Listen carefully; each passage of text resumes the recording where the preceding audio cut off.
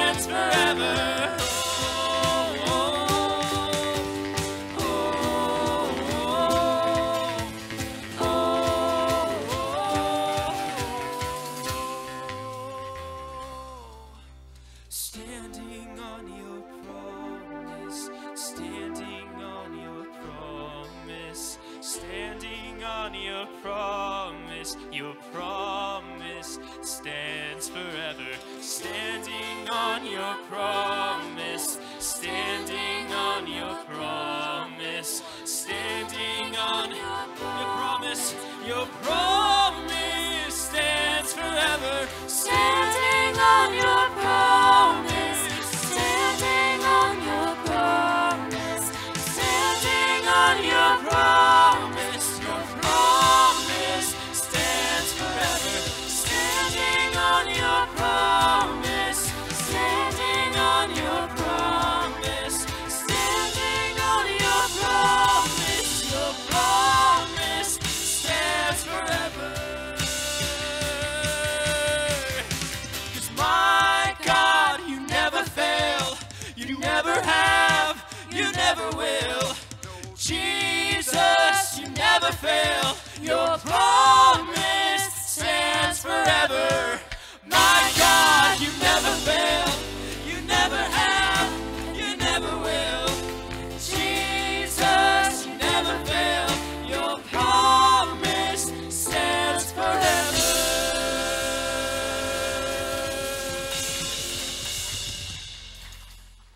All right, we'll get started in Habakkuk.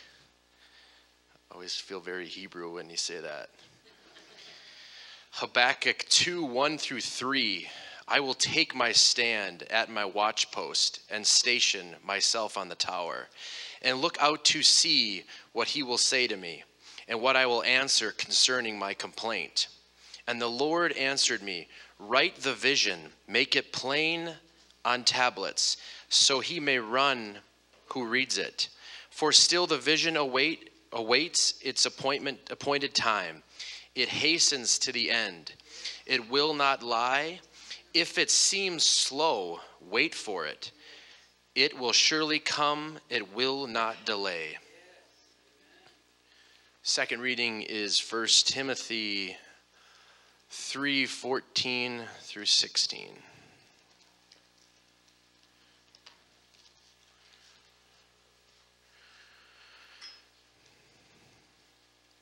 Verse 14. I hope to come to see you soon, but I am writing these things to you so that, if I delay, you may know how one ought to behave in the household of God, which is the church of the living God, a pillar and a buttress of truth. Great indeed, we confess, is the mystery of godliness. He was manifested in the flesh, vindicated by the Spirit, seen by angels, proclaimed among the nations, believed on in the world, taken up in glory. We'll finish in Acts. We will follow the navigations of Paul here, and hopefully I'll be able to navigate these pronunciations of these regions. Verse 9 in chapter 18. And the Lord said to Paul one night in a vision, do not be afraid, but go on speaking and do not be silent. For I am with you, and no one will attack you to harm you. For I have many in this city who are my people. And he stayed 1 year and 6 months, teaching the word of God among them. But when Gallio was proconsul of Achaia, the Jews made a united attack on Paul and brought him before the tribunal, saying, this man is persuading people to worship God contrary to the law. But when Paul was about to open his mouth, Gallio said to the Jews, if it were a matter of wrongdoing or vicious crime, O Jews, I would have reason to accept your complaint. But since it is a matter of questions about words and names and your own law, see to it yourselves. I refuse to be a judge of these things. And he drove them from the tribunal. And they all seized Sosthenes, the ruler of the synagogue, and beat him in front of the tribunal. But Gallio paid no attention to any of this. After this, Paul stayed many days longer, and then took leave of the brothers and set sail for Syria, and with him Priscilla and Aquila. At Cenchrea he had cut his hair, for he was under a vow. And they came to Ephesus, and he left them there. But he himself went into the synagogue and reasoned with the Jews. When they asked him to stay for a longer period, he declined. But on taking leave of them, he said, I will return to you if God wills. And he set sail from Ephesus. When he had landed at Caesarea, he went up and greeted the church, and then went down to Antioch. After spending some time there, he departed and went from one place to the next, through the region of Galatia and Phrygia, strengthening all the disciples. Now a Jew named Apollos, a native of Alexandria, came to Ephesus. He was an eloquent man, competent in the scriptures. He had been instructed in the way of the Lord, and being fervent in spirit, he spoke and taught accurately the things concerning Jesus, though he knew only the baptism of John. He began to speak boldly in the synagogue, but when Priscilla and Aquila heard him, they took him and explained to him the way of God more accurately. And when he wished to cross to Achaia, the brothers encouraged him and wrote to the disciples to welcome him. When he arrived, he greatly helped those who through grace had believed. For he powerfully refuted the Jews in public, showing by the scriptures that the Christ was Jesus. God bless the reading of the scripture.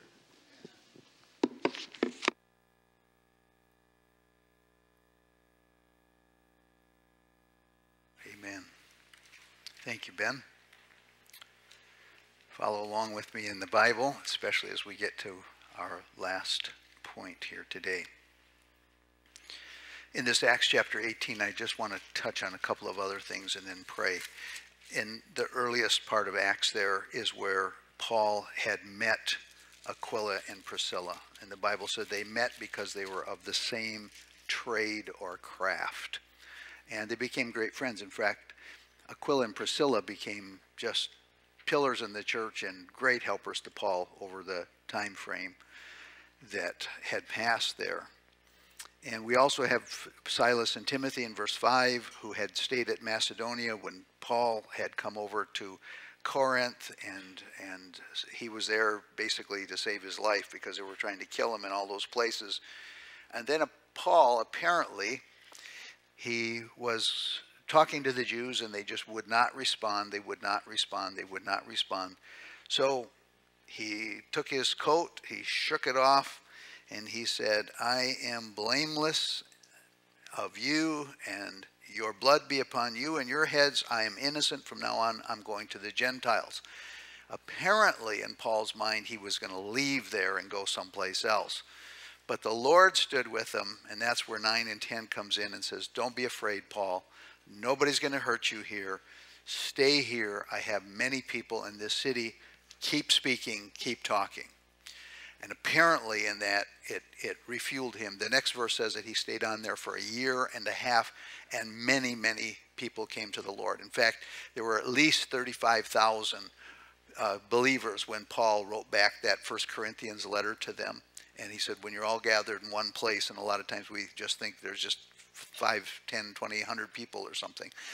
So this is the beginning to the mid part of Paul's travels, and we're going to look at something today.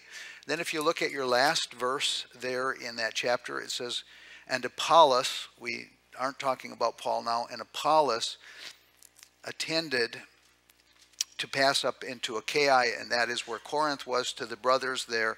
And so the disciples welcomed them, sent a letter with him, and when he arrived there, he greatly helped those who believed through grace. He greatly helped. Everybody say greatly helped.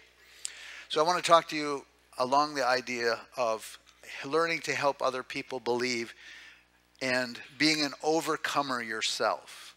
Every song we sang this morning, every word that we've heard, the prayers that we've heard have been all about overcoming. The tone of this service is that we are overcomers, okay? God does that, and he prepares us, and he plants us, those kind of things in us, because there's a battle before us. It is there. It is real. If you heard this morning in the devotional about the tale of the 3 boats we talked about there, yeah, this year, I mean, obviously, this election year, if Mr. So-and-so does get into office, H is going to break out like you've never seen before in this. If he doesn't get in, H is going to break out like you've never seen before in this nation. It's just, you don't have to be a Christian or a prophet. You just need to have some feelers out. What does that mean? That just means that there's turbulence ahead, and God is preparing us for these days. And nothing to be afraid of. God is always with us. It seems like sometimes he's not, but he is always there. If you're in our Psalm class on Wednesday nights, we've been talking about it, and sometimes it seems, and God's even brought judgment to people, like when he put Israel over in Babylon for 70 years. He basically destroyed and divorced them, wouldn't have anything to do with them. And so Daniel would always go to God and say, your people, and God's like, they're not my people, they're your people. And anyway, so Daniel's like, when he prays, it's your people, it's your people. And God is moved for the heart of his people, no matter what their conditions. Understand that, and understand that clearly. It seems like, and that's where Shadrach, Meshach, and Abednego, that's where Daniel and Lion's Den, that's where the greatest stories are. When God supposedly had left them, he had left them in one sense, and judgment was there, but in another sense, God is always there. He's always moved in the heart of his people. He loves his people. He's going to work with his people until Christ returns again. Let us pray. Father, today in the name of Jesus, we just ask you one more time if you would be with us in this word. We thank you, Lord, for this book of Acts and the words that we've heard from this pulpit over the last days, weeks, and months. We do pray, Lord, that today and the days, weeks, and months that are ahead of us, Lord, that the word of God will just stir something in us to make us overcomers, that word that you have for us today. In Jesus' name, amen and amen. So I'm going to end up, Lord willing, in this 1 Timothy chapter 3, and I changed some of the verses around just because as I was looking at it, I was just saying, I need a passage of Scripture that just says this so clearly. And my eyes fell upon that. And actually, Ray Gates and I have been talking about this for a lot of years. And Lord willing, today we're going to at least do a proposal of doing the best we can in that passage, and you'll see that in a moment. We did read it a few minutes ago. But to be overcomers, to be of good cheer, to be a people who are not overcome by the circumstances of life, but we overcome them. Sometimes you hear people saying, how you doing? Well, under the circumstances, I'm okay. Well, God has never called us to live under the circumstances. He's always called us to live in the circumstances, through the circumstances, and above the circumstances.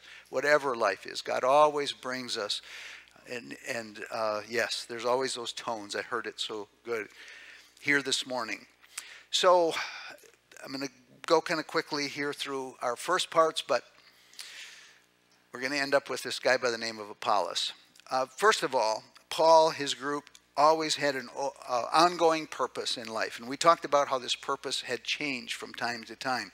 For example, Paul was here, he was going to speak, and in Paul's mind, those people would not receive Jesus. Now, here's what's so amazing about this, in case I forget to tell you later. Paul spoke to these Jews. They resisted, rejected. They didn't want anything to listen to what he said at all. He was going to leave, apparently, because God said, stay there. He was apparently afraid because God said, do not be afraid. He apparently wasn't going to talk to the people anymore. He says, don't close your mouth, open your mouth, right? So God stirred him. He stayed there. He left.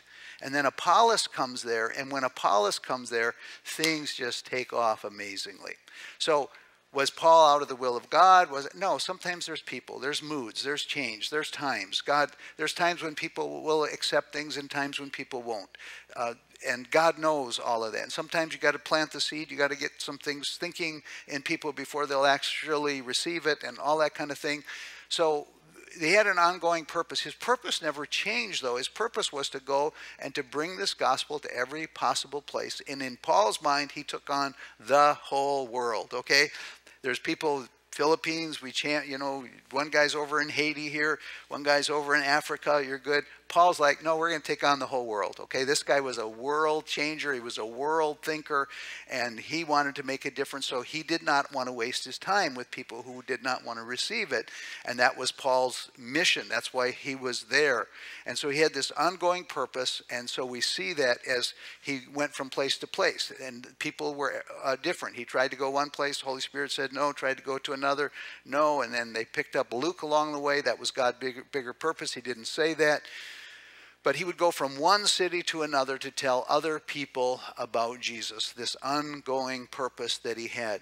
To the Jew first, so he would always go to the synagogues and talk to them, and then typically they would reject it, and he would go to the Gentiles. It didn't always go that way. For example, it says in this passage that we read in Ephesus, the Jews there were very prominent. They were listening to the message. They even said, Paul, will you stay here? And apparently he had made a vow, and he had to get back to Jerusalem for whatever reason, so he didn't stay. But he did come back, and Ephesus became a great center for the church in those days. And then we see that Paul reached out to people, mainly to people who never heard. So Paul did not want to work with people who had heard the gospel before. He wanted to go to people who have never heard the gospel before, okay? Now, we have people who are missionaries, and they just live for, I want to talk to people about God. I want to see people get saved. That's that evangelism part in us, and you're kind of two kind of people I found in the scriptures. One is that you want to nurture, you want to help, you want to minister, you want to help people, you want to equip them, you want to be teachers, you want to help them and bless them along. And then there's other people, they want to get in people's faces, they want to go to the abortion clinics, they want to get down where the action is, and they want to tell people about Jesus. Which one is right, which one is wrong? Both of them. Everybody say we're on the same side. We're on the same side. But Paul was that driver, and he wanted to see things happen. He had just a call from God to go to people who never heard the gospel before. In fact, he had to be told by the Lord a couple of times to stay there and work with those people because he was on to the next mission in his own mind. Even though his purpose changed tweaked a little bit by the Holy Spirit. His place where he would go, his purpose was ongoing. I want to encourage you this morning, let's keep the main thing, and not get caught down with the details of things that go on, right? Everybody has issues. Every church has issues. Everybody has problems. We all know that. However, we don't focus on all of that. We focus on the goodness of God. We praise the goodness of God. And I commend you this morning for singing those songs all about God, all about Jesus, all about overcoming. Secondly, to help, to be good, to learn to be of good cheer, to help other people in their faith. Secondly, you have to have ministry partners. Everybody say ministry partners. Okay, so we're a church, we're a body. We understand that it takes everybody to work. It takes everybody to help and to have your part. Some people it's finance, some people it's prayer, some people it's fasting, some people it's teaching, some people it's in serving in different areas, some people want to be out in the public, some people want. God needs us all. Amen? So Paul met these people, and that's Aquila and Priscilla. And so there was also Timothy. There was also Luke. There was also Silas that aren't in this particular chapter. But nevertheless, there were partners that Paul had. In fact, do you know how many partners are listed in the Bible that Paul had? There's over 100.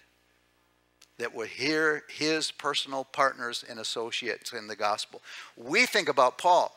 I personally think, and you see just little waves of this tail every once in a while, Paul wasn't alone, and those guys who are with him, they're not even listed here. But even if your name isn't listed, even if you don't make it in the newspaper every week about the good things you do for the Lord, guess what? God's still watching, and he knows who you are. And so we have to understand that. So these people aren't even in it. They were in the last chapter. They'll be in coming chapters. So he meets Aquila and Priscilla here. How does he meet them? In the same craft. When you have the same thoughts, the same ideas, it opens the doors for people. In fact, I was at a gun show one time, and the guy says, "Hey, can I talk to you?" I said, "Yeah." And he said, "You know why I come to these gun shows?"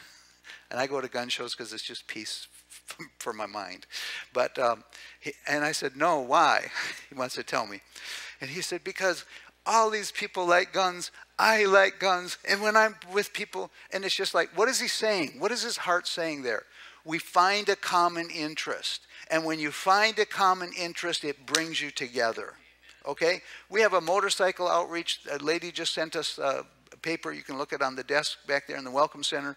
I used to ride motorcycle when I was a kid. I used to live on it. I never rode one for 35 years or some crazy thing. And now we have this big bikers. I have had zero to do with that. But you know what? People who like to do that, we can come together. And now this year we're going to add a car show to it. You know why I got an old truck? Because I'm going to polish that old truck. We're going to get some other old trucks. Last year we had some guys in there. They brought some old cars here. They never went to church. That wasn't a part of who they were. We're up there praying. Some of those pictures of us praying. We had a prayer meeting going on. They're eating fish. They're all happy. And they're saying, well, I guess that's what Christians do over there is get together and pray. Why are we doing that? Because it's common interest, ladies and gentlemen. And when you find a common interest, it opens the doors in a greater way to reach more people for the gospel. There's one guy that I worked with out on the reservation for years. He came here. He wouldn't talk to me. He wouldn't look at me. He'd come to the tent meetings. He would not go in the tents. He'd stay outside. And next year he comes and he stands on the outside. Next year he stands in. Next year he's in. Now he comes to me and he said, "Will you pray over me when you pray over my bike?" I met him down at Farm and Fleet in Rice Lake. He talked to me for about an hour. And I'm here to tell you, folks, when you find a thread of common interest, you can use that to the glory of God and to extend the kingdom of God and to let the purpose that's in you find a place. Okay? I didn't see value. In fact, when I repented of everything else, I got rid of my motorcycles and snowmobiles and cars and trucks and everything else. I went to Bible college, and in my mind, here's my keys. I'm a mess. I need to get fixed. I need God to help me. And God did help me, and in the process of time, he brought it all back. Somebody say amen to that. So, We have what we call ministry partners. And so in children's church and jail outreach and praying at the altars, we're good individually, but we're better together. And so we just have that when we do that, and when we have people and we pray for people at the altar, if you're moved in your heart, yeah, pray, join with us and be partners. We want to be side by side serving the Lord. Can you say that with me? Side by side serving the Lord. What will that do? That will help us to increase and encourage the faith of other people. Next, in my mind, I'm still on the introduction here.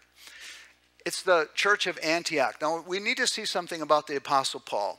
And I'm not saying what I'm going to say because I feel like somebody has issues here, but I just want to make this real clear to people where I'm at, where we are as a local church. We believe in the local church, okay? We believe in elders. We believe in a pastor. We believe in gathering together. We believe, one guy came and he says, we don't need a place to meet. And he said in China, he said, they don't even tell them where to meet and what time to meet. I said, that'll never work here in America.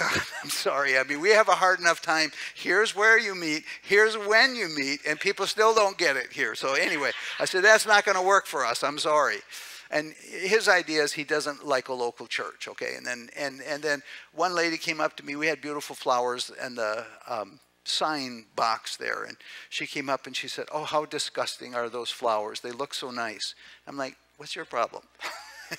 And she says, you're taking God's money. She didn't even know somebody else pays for that anyway. She said, you're taking God's money, but I let her rattle. Somebody said, let her rattle. And so she said, you're taking God's good money and you're putting them into flowers rather than into souls. And I said, ma'am, I have an idea for you. I said, don't brush your teeth anymore and don't buy any more toothpaste. She says, what are you talking about? I said, if you think that's a waste of money. Anyway, here's the deal. We're physical, we're spiritual, and we're social beings, okay? There's nothing wrong with things. There's nothing wrong with stuff. You look in the Old Testament, every place they went, they brought them and they brought their possessions with them wherever they went. God protected them and their possessions. Possessions aren't worth anything. Then why did David make a statute in Israel that after the people go into war, they come back, and the people who stood right there and this old Bible says stayed with the stuff, stayed with the material goods, they were just as important. And he said, there's not a statute in the Bible. I'm going to put a statute in the Bible from here on. Whoever stays with the stuff and protects the material goods is just as important as those who go into the battle. Why is that? Because we get off balanced in our mind, and we have to understand that everything is vital in the Lord. There is no waste. It's okay to put new roofs on. It's okay to continue to build. It's okay to put pretty flowers. It's okay to mow the lawn. Somebody say amen to that. Because we're spirit, soul, and body, and local church, and we have that. In local churches is where we need to be and what we need to do. You say, why do you say that? Because Paul went back for the third time. He went back to his local church. So he was in Corinth. He was now all the way over into Europe. He worked his way back through the boats. He stopped by the place at Ephesus. He goes back. He goes to Caesarea, and then he goes up, says hey to the brothers up in Jerusalem, and he goes right back to his home church. What are you saying? I'm saying for authentic ministry, you need to have a local church. You need to be under the covering of a pastor and elders. You need to be blessed by a congregation of people. Somebody say amen to that. That's just wholesome. That's just Wheaties. That's just oatmeal. That's just meat and potatoes. That's just the way it works. And so Paul had this. So if you want to really make a difference in people's lives, you will be a part of a local church, and that's right. So that particular church was Antioch. Remember the church at Jerusalem? They just couldn't get it in gear. And so God apparently raised up that church. In fact, nobody ever talked to anybody who was not a Jewish person before. But at Antioch, they started bringing in the Gentiles, and it became the center for over 800 years. It was the center church for sending out missionaries to the rest of the world. They were a missions-minded assembly. So we had a missions report. We have a missions conference. We believe in missions. That's part of who we are. That needs to come right out of the local church. And Barnabas, we see, is added here to Paul, and it became this Antioch church was a home base for Paul and Silas and Barnabas, and so we need to have a home church, and he goes back there every single time. So Paul, as a model Christian here, went back to his, and Paul could hear from God. Paul could go out and start churches, many, many churches, but he still connected back home with his local fellowship every single time before he went out again. That's my long introduction in my mind, but actually it's very valid points. Now I want to talk a little bit about renewing our vision. So there are times when you have to have your vision renewed. We've seen it here in different places. Paul comes to this place. Paul apparently is tired of working with these people,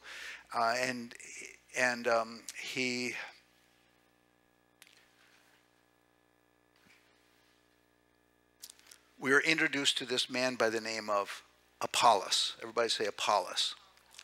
So who wrote the book of Hebrews? Personally, I think Apollos wrote it, but he didn't want to put his name on it because Apollos is a Greek name. It's a Greek goddess name, actually. And so he didn't want to say that, so he just says the writer of the book of Hebrews. A lot of people think it's Paul. Doesn't say. Your guess is as good as mine.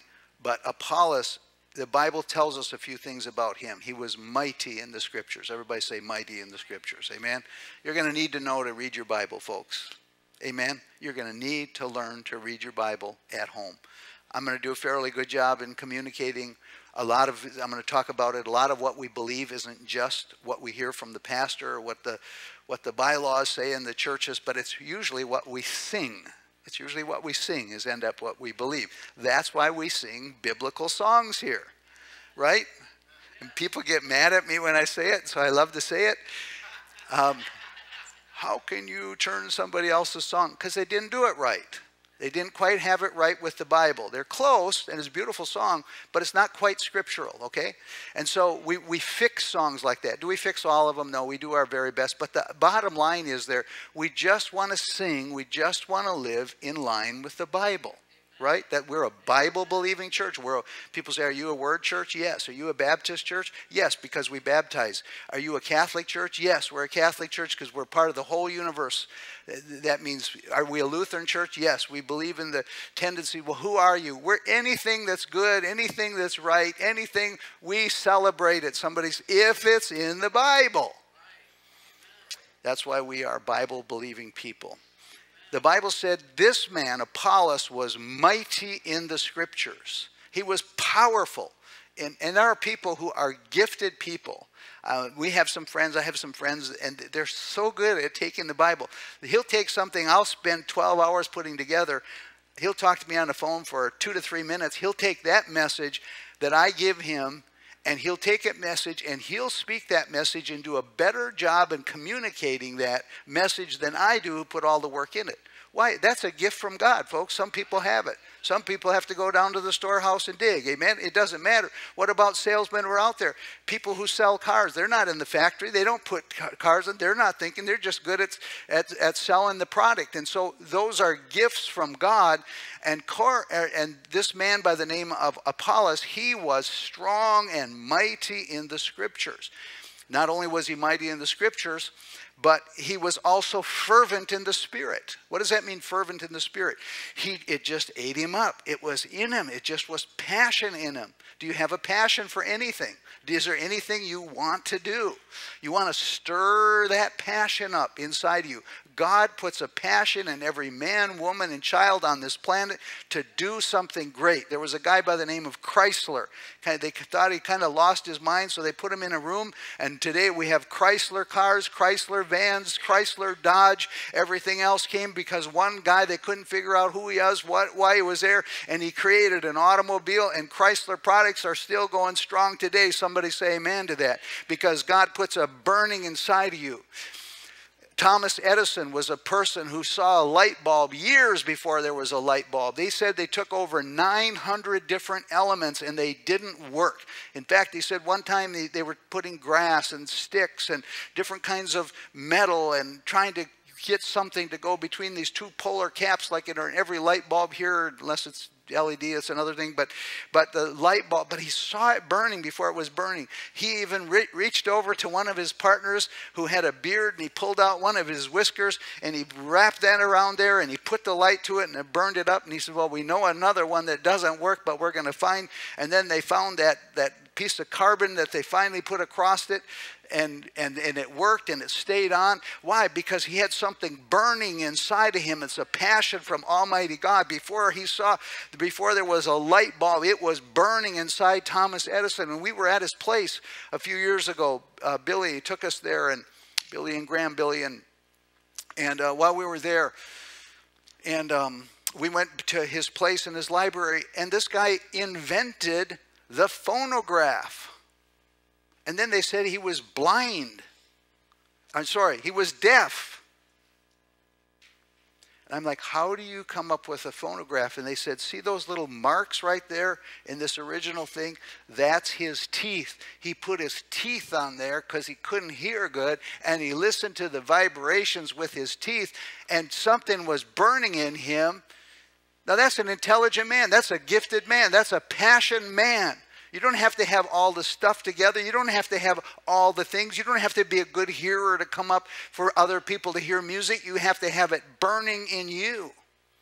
There was a man in Tupelo, Mississippi, and there was something burning down in his breast. And he was 16 years old, and he tried to play his guitar and sing, and they said, you're terrible. Go drive a truck. But he had something beating down in his soul. He took the gospel out of his home. He took the rhythmic blues, or the blues, and he put them together.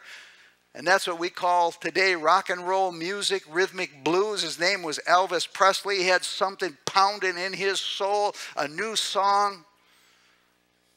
You have something inside of you. This man, Apollos, was not just good in the scriptures. He was pulsating in Jesus. And the Bible says that he was so passionate. He was so passionate about communicating Jesus to other people that it encouraged everybody else who were believers. You have some passion in you.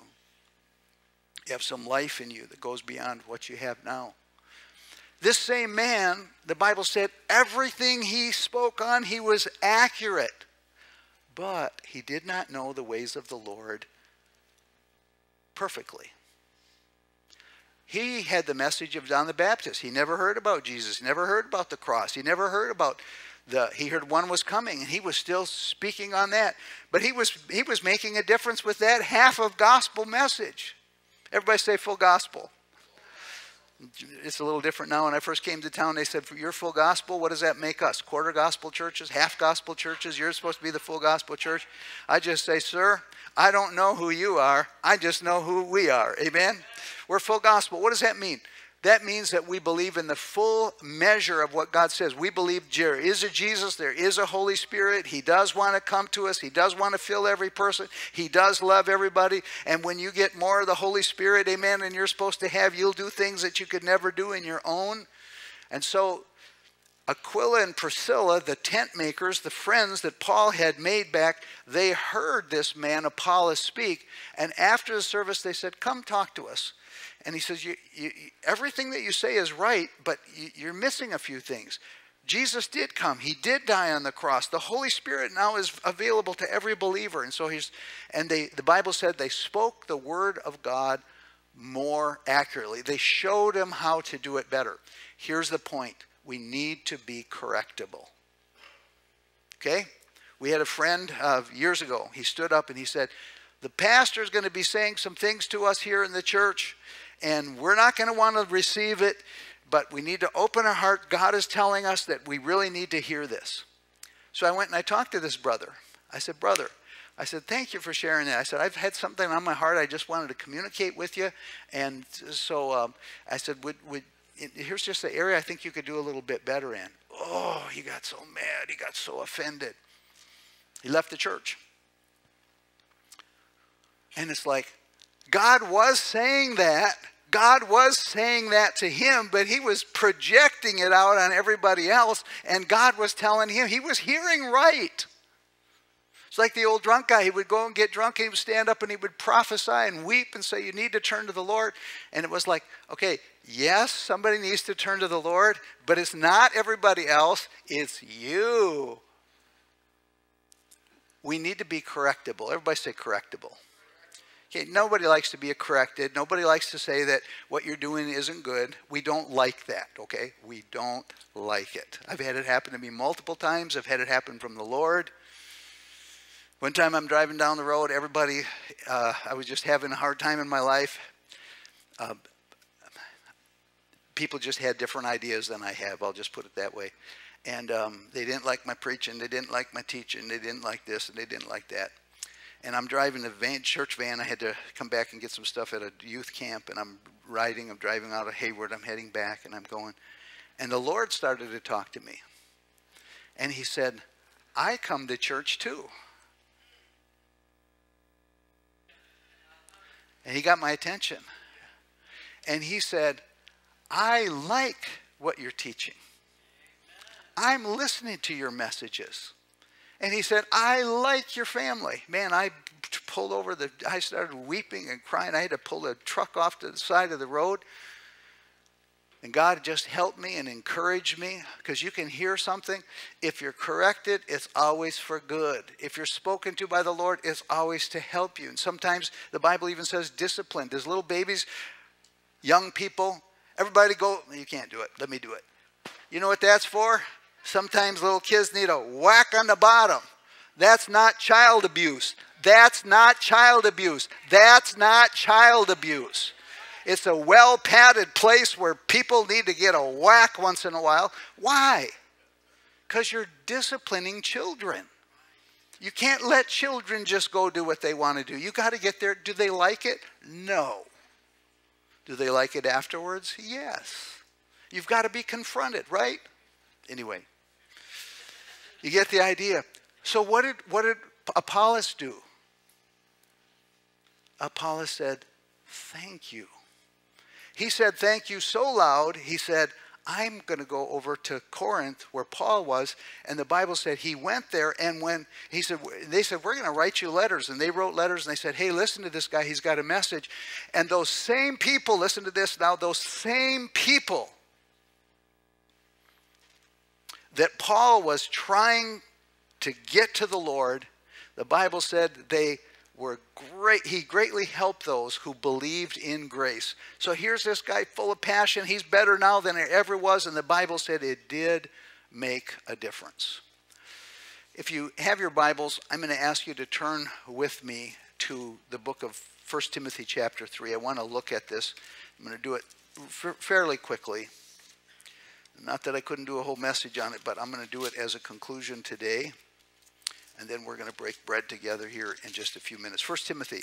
This happens to be Ephesus. So when you read 1 and 2 Timothy, it always has directly to do with Ephesus. Timothy was the pastor at Ephesus after things got rolling, and Paul went back out on the road. And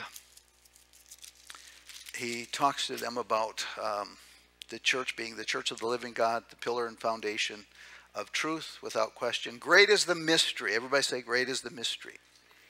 There are many mysteries. What kind of mysteries are there?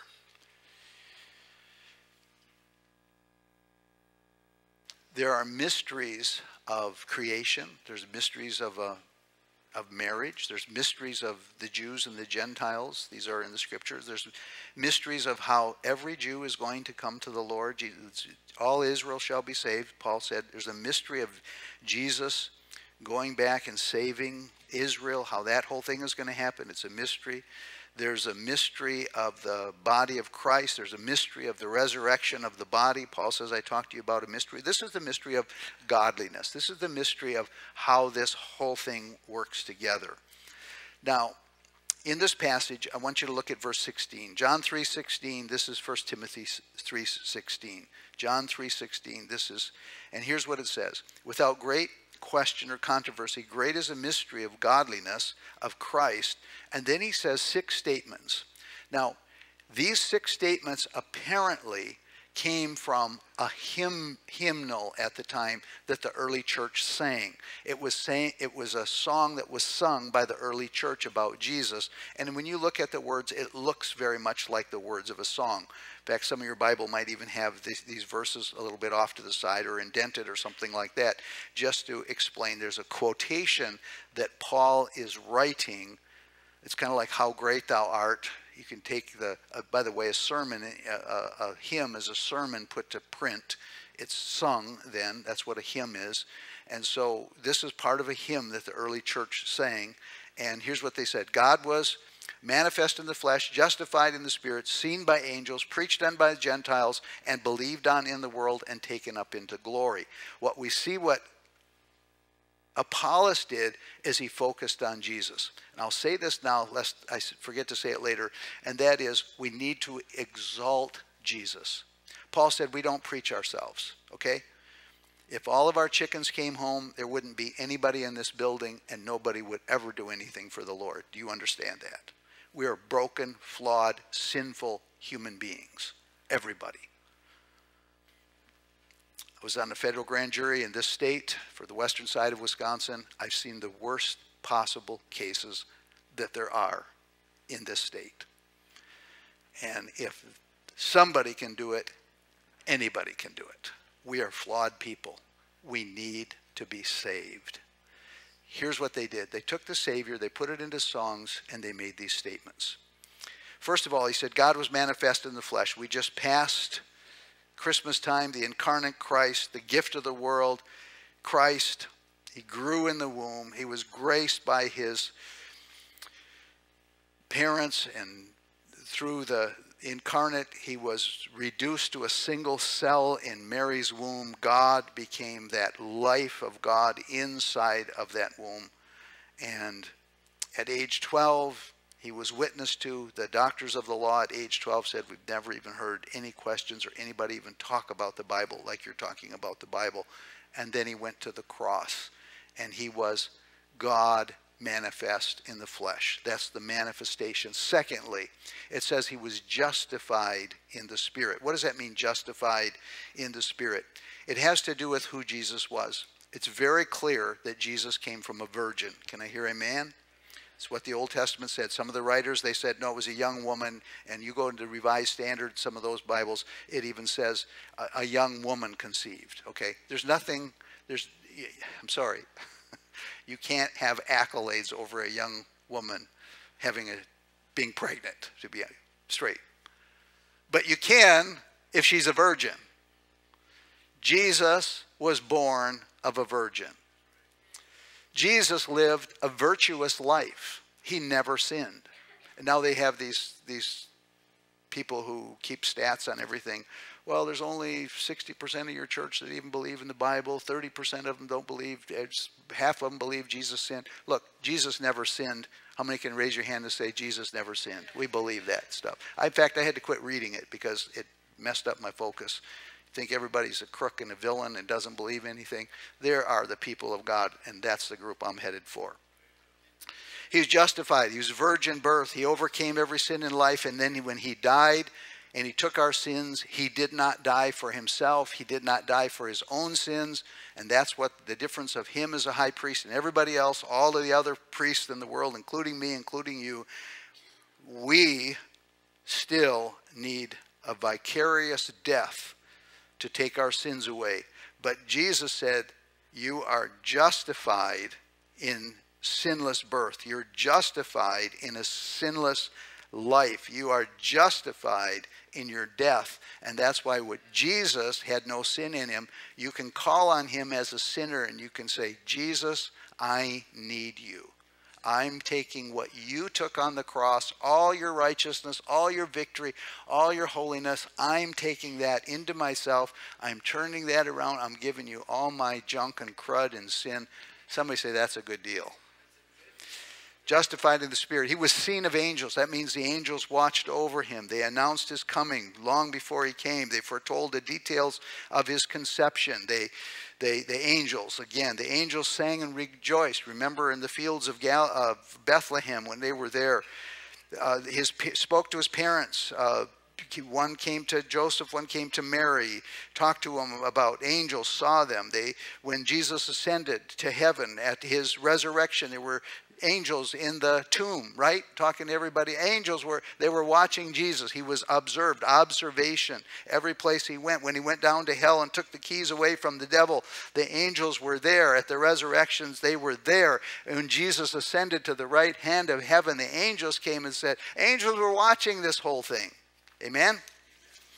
Then he was preached on into the Gentiles. Before Jesus, there was only the children of Abraham. And so and I've been there to Israel, they had places where women had to be kind of down the stairs and over there. Gentile men, you're over there, you're back in this room, you can't go any farther. Regular people, you can come this, and if you're a certain priest, you can come here. If you're a group of the priests, you can stand up here. If you're the high priest, you go into the Holy of Holies, and they put a rope around his leg, history says, in case he had sin in his heart, because you're going to die in the presence of God. Who's going to go back there and get him? Everybody's going to die, and they had to jerk him out. They said, that's not in the Bible, but that's what history says. And the point is, Jesus was preached to the Gentiles, and now all of us can come to the Lord. He went beyond all restrictions and all bloodlines, above all distinctions, all money, all media, all gifts, all powers, and he reached. Pretty soon you're going to think that includes me. He broke and he threw off all restraints of every other person who was the hardest hearts, the ones who had the greatest sin barriers, the people with the greatest excuses, broke through it, through the Gentiles. And he blessed people because he loved every single person. See, there's a bunch of Dumbos in the Old Testament that couldn't get in there. Right? And so he said, I'm going to make this real easy for you. All you have to do is believe. Okay? You don't have to do anything else, but you do. Do you suppose you can do that? Maybe you're not going to get past there. Maybe you're not going to maybe heathens couldn't even go into the temple at all. They had to stay outside the gate. God opened it up, and the Bible says there was an earthquake, and the Holy of Holies was ripped open. It wasn't ripped open just so God could come out, but it was to let us in to the presence of God. That's what they sang. He was preached on to the Gentiles. It says he was believed on in the world. Somebody is going to believe about Jesus. Somebody's going to be an overcomer. Somebody are going to be those people who love the Lord. Somebody's going to say yes to Jesus. Somebody's going to yield to the Spirit. Somebody's going to put the yoke of God upon him. My yoke is easy and my burden's light, young and old. And when the Bible says, believe and ye shall receive, somebody is going to believe that. How many believers do we have this morning? Say amen. We're believers in the Lord. They sung this as a song. And then it says he was received up into glory, which is the ascension. And so then the angels are standing by and they say, how about his work on earth? Check. Good there. How about his word? Was every prophecy fulfilled about Jesus? Check. He was there. Did he hear the words, well done, thou good and faithful servant? You've done. Check. You got it. Every wish and every person where you want just to have eternal life, and check. You've got it. Your will was set firmly on heaven from the time you came here to the time you check. He made it. Did you wait your full time to come? The Bible says in the fullness of time, God sent his Son into the world, made of woman, made under the law, to redeem those who were under the law. There was a time. Check. Jesus did it all right, folks. What is our job? Believe in him. So there's something about when you exalt Jesus, it helps other people. Sometimes can you get into everybody's situation, everybody's problems, everybody's hurts, everybody's wounds, everybody's oozies and ahzies, and oh, you need to hear what happened to me when I was 12 and 13 and 16 and 19 and 23, and then we start counseling centers. We put more money into mental health into our local societies. We need Jesus. And there's something about when you talk about Jesus and you exalt Jesus, it helps other people.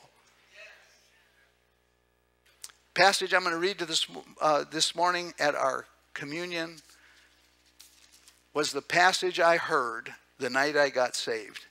And I remember when I was listening to it, I was rolling my eyes. Whatever. I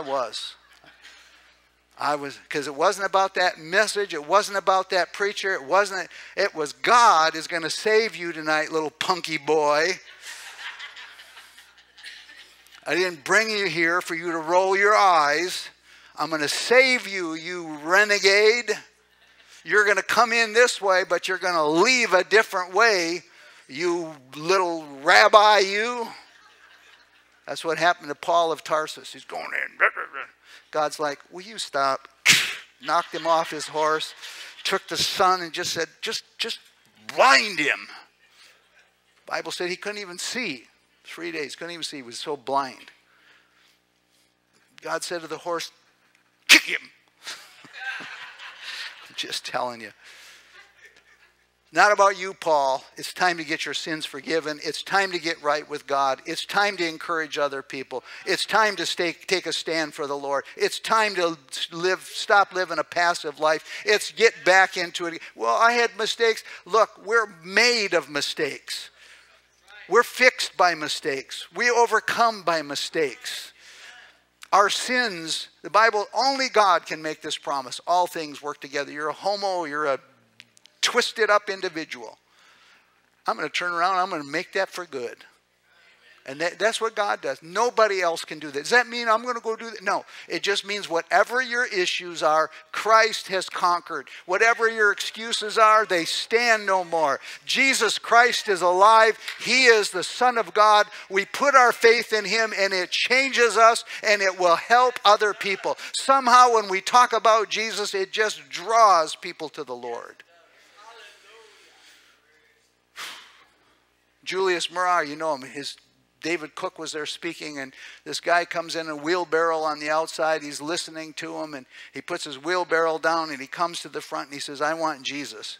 So David Cook says, after the service, his interpreter, he says, well, what did I say that made you want to find Jesus? You know, this seems to be working really good in India, and I want to kind of know what I said was right. And he said back through the interpreter, he says, sir, I don't know what you said. I don't know what you said about the Bible, but all I know is every time you said the name Jesus, something just gripped inside of me, and I want that Jesus. There's something about it. You lift in that DNA that God has already put inside of you, comes alive, and it says, you're made for this. The Lord bless you and keep you. The Lord cause his face to shine upon you and be gracious to you.